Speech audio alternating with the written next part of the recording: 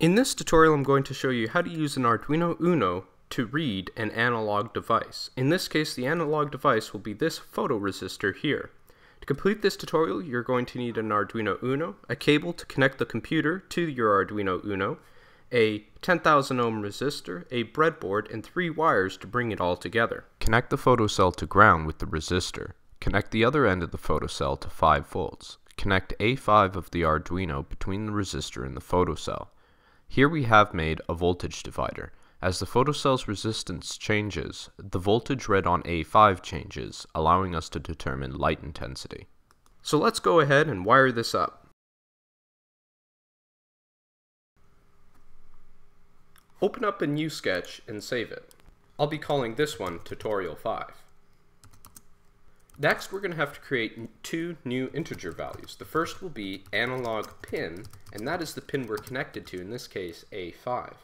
The second value will be called val, and this will be the value into which we will store our analog reading.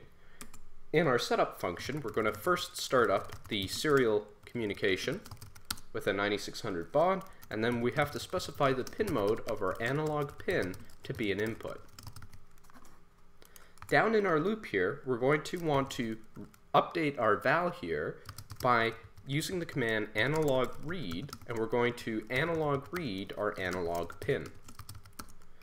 Then we're going to print the value of that we read, and then finally we're going to wait for a half second. Let's give this a save and upload it.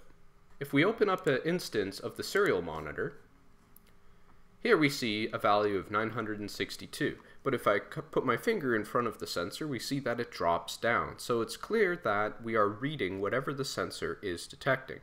So there you have it, how to read an analog device with an Arduino Uno. For more tutorials like this, visit thezanshow.com.